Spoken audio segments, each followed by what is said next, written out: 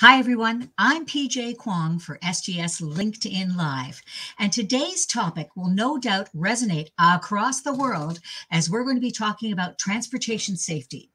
We don't always think about it, but I can't come up with a place on the planet where transportation and safety aren't at play. So to help us in this discussion, we're going to be joined by two experts. The first is an SGS veteran with over a decade's experience with the company, whose background is so diverse as to encompass stints starting with oil and gas and now in HSE for the last 18 years. He is the global head, safety operations, performance management, mergers and acquisitions, which includes transportation safety strategy. Nikolay Popov, thank you for joining me. PJ, thank you very much for having me. This is wonderful. Okay, I have another expert joining us. He is the co-founder and COO at Brightmile with over 20 years of experience in the fields of mobile technology and telematics. Mark is working on making driver risk management smarter, easier, and cost-effective in ways that deliver actionable insights to help ensure drivers return home safely at the end of the day. Mark Watts, it's a pleasure to have you join us. Afternoon, PJ. It's great to be here. Thanks for having me. Thank you for coming. Okay, so clearly I'm in the presence of two big-time experts in this field. But do you want to know who else is here? All of the audience from everywhere. So as we check out the comments, you can see where everyone is from, like Zuari, who's from Tunisia. I want to say welcome, one and all. We are so happy to have you with us today. All right, guys, are you ready? Let's get chatting. Nikolay. I know that Safety Month just wrapped up at SGS, and this year's theme was transportation safety. What is Safety Month, and why did you choose this year's theme? PJ, Safety Month, it's a special period when SGS celebrates success in HSE, invite employees and some other stakeholders to participate, to share ideas, and to have some fun, of course. One secret, though, we always had a general global theme, but affiliates are free to add their own ideas on top of that. And second, why transportation safety and why this year? Second part of your question, it's a necessity for almost all our daily activity to drive. For some of our people, being on the road is their second nature. And we have our own share of incidents on the roads, but also growing concern of distraction as one of the main causes of these incidents. So knowing why and how to manage the risk is very important. But in the same time, it always comes to attention that just a simple driver training will not solve all our transportation risks. It takes a village to change. Myself as a global manager in charge is the one who deploys the transportation safety strategy.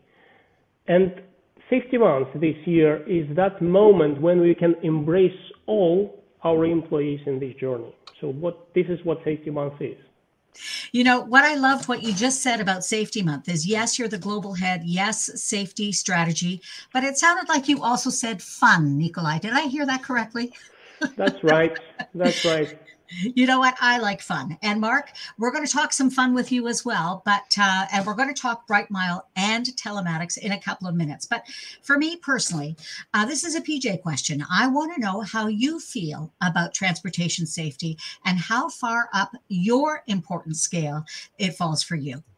Yeah, it's a great question, and as you say, it's not just about Brightmile. We've all been, unfortunately, probably witnessed the aftermath of some major or minor road incidents, and you have to go too far to see them. I mean, 1 in 3 fatal crashes out there on the road is to do with driving for work. So, being able to focus on this and do something about it and try and really help with that is really important to me and all of my team.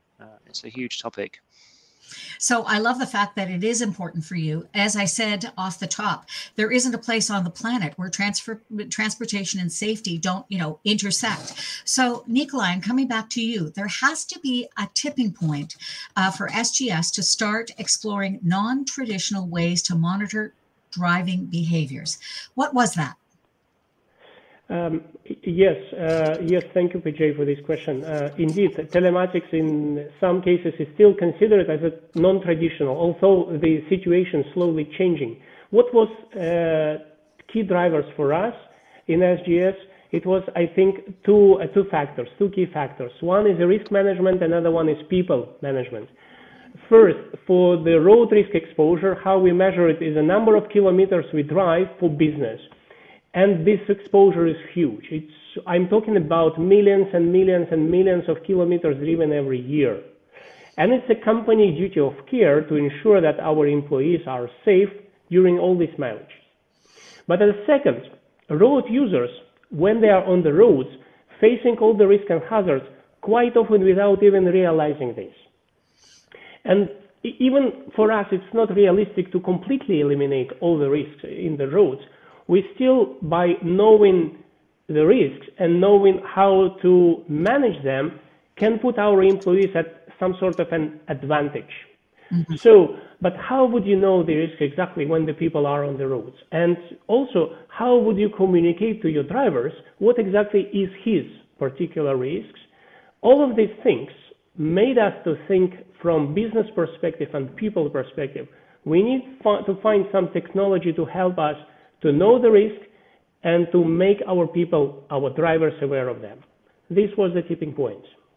You know, it's so interesting as you're talking about the tipping point, because we're going to talk about the relationship between Brightmile and SGS in just a moment. But Mark, I'm kind of interested, when you're meeting with clients like SGS, how far do you take their goals, their tipping point into consideration when you're designing your program, your work? Yeah, I mean, it's, and we can talk about it a lot more later, but, when we focus and engage with our clients, they all, for the same problem, they're all looking at a problem around driver safety and how they can do more as a business. So, for them, the fact that they want to take the next step, they want to do a bit more. I mean, it's really important to us to understand all of that, why they're doing it, what they've done before, and really build that into how we start working alongside them with Brightmile. It's so interesting, Nikolay, you were at the point where you knew that you wanted to do something. So enter Brightmile. How and why did you connect with them? What's the deal? How and why? That was a few years ago. And looking back at that time, it was kind of an interesting story. First of all, it was SGS Global Procurement Manager introduced me to one of his new acquaintances, who was working on a high-tech incubator for the fleet car insurance business. So he said to me that they are working on a telematics solution based on the mobile phone application. What a nonsense, I thought. I briefly told that this idea would not work, but I agreed to meet with them to listen and maybe kind of to disprove the whole idea and to put that at rest and let me do my business. So we met at Paris. I remember I also asked a lot of confirmations, scientific studies, hard evidence to prove the idea. So it was not very promising at the very beginning, I have to say.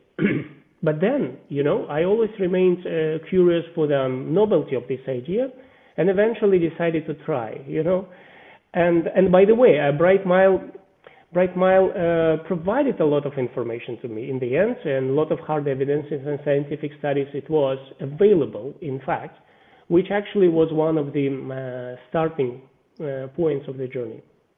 That was how it happened. It's so interesting because it's like any other relationship. You kind of have to be open-minded. And I know, Mark, that Brightmile is only about 4 years old. So this would have been around 1 year into Brightmile's existence.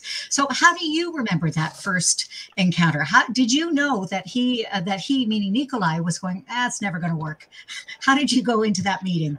No, it's very funny to hear that. We've known Nikolay and the team for quite a long time now, and back in the day, it seems like a long time ago, but 3.5 years ago, Brightmile was still very early in its growth, and whilst we've got a very expert team and have spent a long time in the telematics industry, we were excited to work with SGS, and I was excited to meet Nikolay, and I think from the start it was clear that Nikolay and the team, the HSE team, had a real focus on global driver safety, and for us that was the perfect partnership. That's what excited us, and that's what got us involved. Did I know that he was a skeptic? No, but luckily we've proved him otherwise. So yeah. I would say so. So, Mark, stay where you are right now because I'm going to ask you a question. Okay, I have heard of telematics, but I can't really describe it exactly. And I would like to hear from you about the what and the why for our audience. All about telematics. Over to you. Yeah, telematics is an overused word, and I think if you go back to history, telematics has been around for a long time, and it basically means taking data from a device or vehicle, and it's used in the word telematics is used for so many different things. It can be everything from how many hours a crane is used on a construction site through to exactly where are my team in to monitor, and provide information about job scheduling and tasks right through, and use including driver safety. So when we talk about telematics in this conversation, we're really talking about the use of data to be able to really focus on driver behavior and driver safety. I want to know the exact moment, Nikolay, when we're talking about telematics. Tell me what really intrigued you. What was that spark that made you think, this could work? What intrigued me and made me think it would really work, first of all, the way how CEO of Brightmile proposed to reduce administrative workload for our managers. His proposition was that you can use that telematics with a much reduced workload, with much reduced time spent on Fleet Manager portal, but with exactly the same efficiency or maybe higher efficiency than the traditional telematics solutions. Again, that was something so new for me because I thought it was the core of the telematics project of a Fleet Manager completely delved into that problems. So for me, that was the point. I thought, it may work. Let's try it. You know what? Again, I love that sort of open, optimistic spirit. That makes all the difference in these relationships. And I also love the fact that this is a global topic. I mean, we all need to figure out how to get around in the world. So talking about transportation safety with my experts, Nikolay Popov from SGS and Mark Watts from Brightmile, seems like a great way to spend a half hour. Don't forget, we're going to have a Q&A at the end of this interview segment. So go ahead and put your questions in our chat window. We'll try to get to as many as possible. But right now, it's back to finding out about more. Okay, this is a question where I'm looking for reactions from both of you. What were the challenges you encountered while implementing telematics? How about any failures? How did you overcome them? Nikolay, I'm going to start with you. And then Mark, we're going to hear from you after. All right. By the way, Brightmile was not my first telematic a few years ago. I had launched and managed several projects in Eastern Europe and Middle East. So it was a joint experience in my mind to share with you now. And telematics, as any technology, in fact, is just a tool, and as any other technological tool, it can be less effective or completely ineffective for multiple reasons. You need to know all of them. And if I would be short, telematics require a competent and motivated people to manage it smartly. But let's go to some details maybe. As Mark said, telematics is a very widely understood concept. And one thing which is a challenge you have to overcome is to know what exactly solution you need for your risks, for your challenges, for your drivers. So in SGS, for example, we developed a set of technical specifications to know what exactly solution we need and which one we don't. Okay. Service provider as a second option, a second piece of challenge. Service provider selection, it is rather, in addition, maybe complementary to the technology selection, is another very important point. Telematics is, in a way, not off-the-shelf solution like you can buy and use on your own. Telematics, each company has its own risk profile, their own drivers, their own countries of operation, and the service provider is the one to provide technical support, management support, sometimes even emotional support for you to manage the problems, And in SGS, again, to overcome this challenge, we are seeking for, let's say, partnership-like relationships. We expect the service provider is willing to listen to us and maybe work together with us on different solutions. Then once you deploy the telematics you want and with the service provider you want, there is going to be another set of challenges you have to think of. Basic lack of awareness of technical solution, failure to set some meaningful KPIs, And failure, what is very important, failure to communicate on your success, but also on some challenges with the high-risk drivers, or to incentivize good drivers. Those are the challenges you have to overcome by regular communication and regular analysis of your performance. Back to Mark to continue on that. Perfect throw to Mark. So Mark, implementing telematics, challenges, failures, how did you overcome them? Yeah, Nikolay's covered an awful lot there, and I think he's highlighted a lot of the main challenges over the years that we've been working together with a team all over the world now. I think initially, I'll be honest, and I think as much as Nikolay was a skeptic, SGS were one of our early customers, and they were to some extent guinea pigs. If I'm going to use that word, we were trying some new technologies, we were trying new solutions, we were trying to overcome some of the things they talk about in terms of engaging not just the drivers to use Brightmile, but also the management team and to get everyone really focused around these safety programs. So, we've over the years learned a lot, and we've evolved the product and the program to really help with that engagement. That's absolutely crucial. And I think as part of that, we've also had to deal with, a lot of misconceptions around telematics, people who've misunderstood what it does. And we're fairly unique. We're using the phone as our device. There's a lot of skepticism about the phone. Can it truly understand driver behavior? So, a lot of the program's been about working on that. How do we communicate that? How do we prove that to the drivers? Does that change by country? And whilst the driver safety and the main fundamentals, speed, risk, distraction, don't change, there are subtle variations in the cultural view of driver safety. So all of that's come into our program, and a really key part, Nikolay's already said, of this is not just the technology, but the program team we have and the way we've built the relationships with the senior team in SGS, the local teams, and the drivers themselves. It's quite a unique setup. So I need to mention that Nikolay is not only global head for SGS, but he's now Safety Month fun guy and guinea pig. Nikolay, how do you respond to your new titles? I adore them, and I am proud to be the guinea pig in such a nice project of telematics. Honestly saying, by the way, I am one of the a user of telematics when I'm driving a car, either for business or for private. I do use the telematics of Brightmile so that it helps me to improve my driving style. So yes, I am the guinea pig. I hope you don't feel you're still a guinea pig, Nikolay. I hope we've moved beyond that now. He's now expert. Not only. Nikolay, you bring up a beautiful point, which is everybody thinks they're a good driver versus the reality. Am I right? So if that's you, audience, please put in the chat window #TeamGoodDriver so that you can identify yourselves in that. But I want to be realistic. And can either of you share either anecdotes or some kind of a snapshot as to what has been achieved so far? Maybe some stats. Let's go back to you, Nikolay. Let's see what you think first. And then, Mark, you're going to get your chance to share as well. All right, PJ. For these result stats or anecdotes, I would again come back to the tipping points. For us and results, we are measured by how we know the risk and how our drivers are kept informed. And from that two perspectives, we in SGS became much more aware of our risk profile per each participating countries, where they are good, where they can be better. And for us, two key metrics would be that drivers' engagement, once they install the application, once they realize, as you said, everybody thinks they are good drivers, but in fact they are not necessarily are. Once they realize they are not really good sometimes, and telematics show them how good they are compared to the rest of the community, so they can be much lower than the rest of their fellow workers.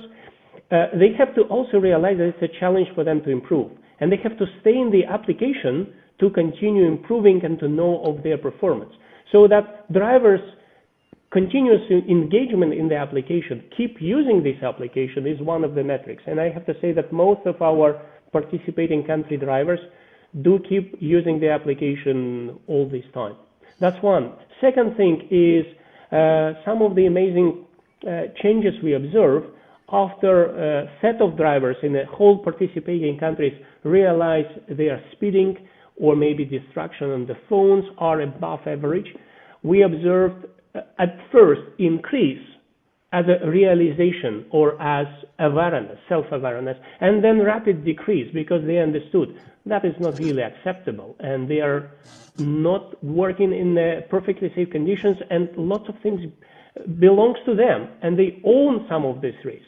So they took conscious decisions to reduce distractions on the phones, to reduce any other risk factors. So that would be for me the second metrics, steady reduction of some of these risk factors. So Mark, do you have any numbers that you can share with us to add to the anecdotes? Yeah, I do. I think I'm just going to, well, before we go to the numbers, one more anecdote. I think one of the things that really excites us is the continual feedback we get directly through the application from the drivers. They can talk to us, and to hear drivers, and to quote one saying, initially I thought this would be a complete waste of time, but Brightmile's made me think a lot and watch how I drive. That's for me is success, right? They're already looking at their behavior, they're acknowledging what they're doing. So, and then we look at what that's achieved. And if we just go back, Nikolay, and look at the last 12 months, I mean, if we look at SGS globally, the whole team, we've gone from 12 months ago, 10% on average speeding, which was actually still pretty good. I mean, the team have done a fantastic job. We've reduced that overall now globally to just 7%. And that's bearing in mind that we're bringing on new countries here. We've got some countries that are fairly new to Brightmile, have not been with us as long as the more mature countries. So it's a constantly evolving program. And for me, that's just fantastic to see that continued improvement throughout the team. So, Mark, I don't want you to go anywhere because my next question is about telematics and if it's helpful in reaching our environmental footprint reduction goals. How can it help?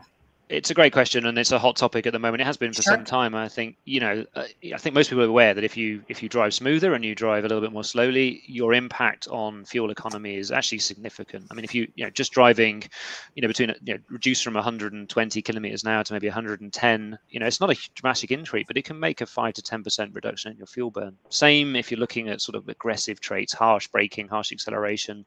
They all have an impact on fuel economy. So, whilst driving safer, you're also really helping the environment. And even with the move to electric vehicles, that smooth driving is going to be just as important, for battery life and for range, which of course is still a sustainability focus. It's great to see that there are so many different factors that are coming into the mix in order to really address transportation safety. So this next question is for Nikolay. Does the technology approach have to vary between the different geographies? How do you adapt? And what can you tell us about that? All right, Vijay. Different countries, so different geographies. Technology, there are a couple of things to keep in mind.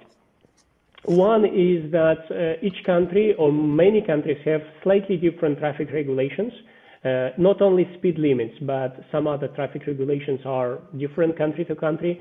So you have to make very clear with service provider that their mapping services are properly mapped with the current actual road network in the participating country. That's very important to check upfront and to keep that in mind. It will help you a lot. Second thing, from people's side, knowing and reading the telematics information in local language simplifies the adoption and keep drivers longer and permanent in the telematics program. So for the moment, at the beginning, we started our first production site with Brightmile with English-speaking country, because that was the language available in Brightmile at that time. And then we steadily grew to other countries with different other languages became available in the application. And currently we are using 6 languages in Brightmile across the globe.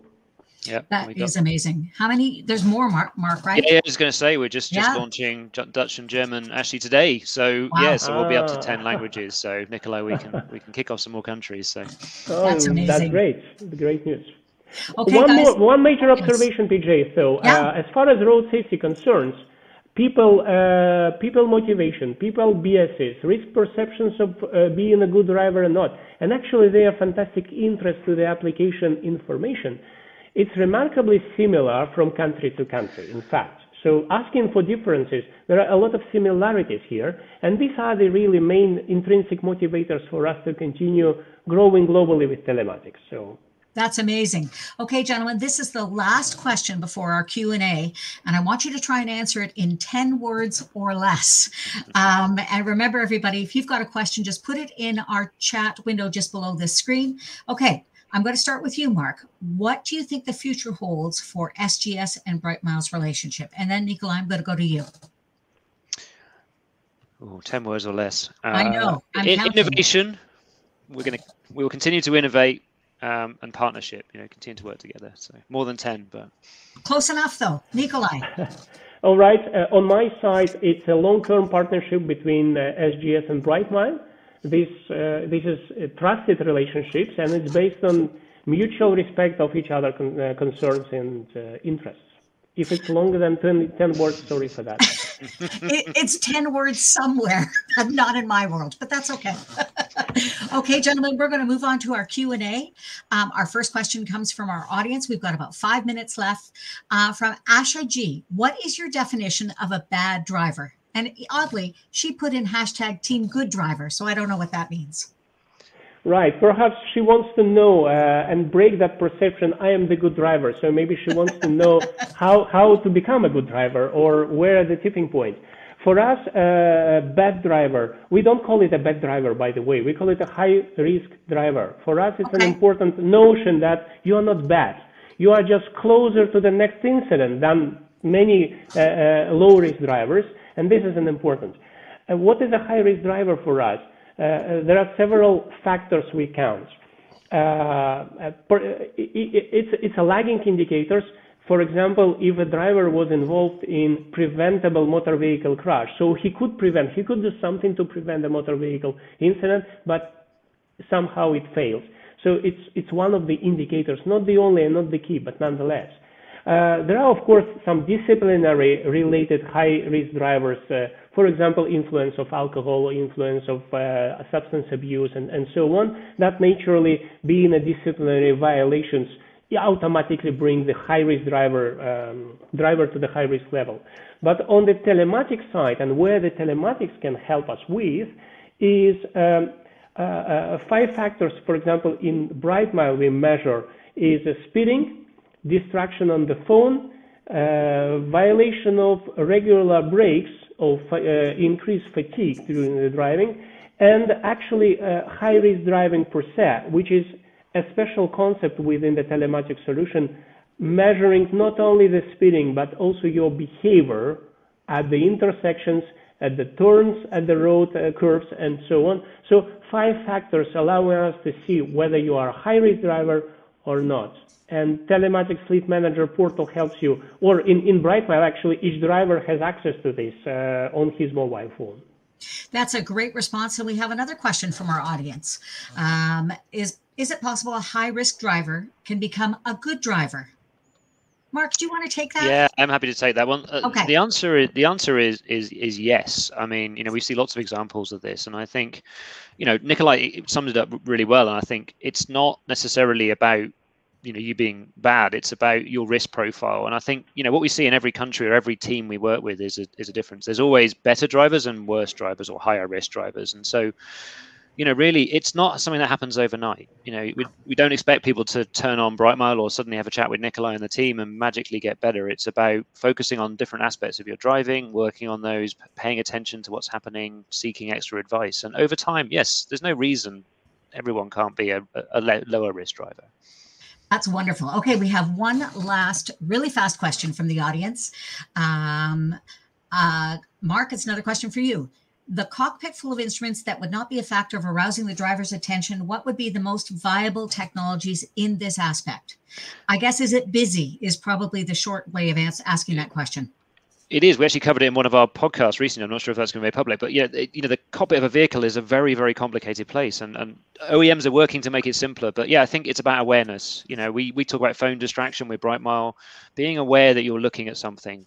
Take some time to learn it before you drive. Don't take your eyes off the road. So it's complicated, but it can be made simpler by practice and by considering what you're doing. So. That is amazing. This audience has been spectacular with sending in questions and, weighing in with Team Good Driver.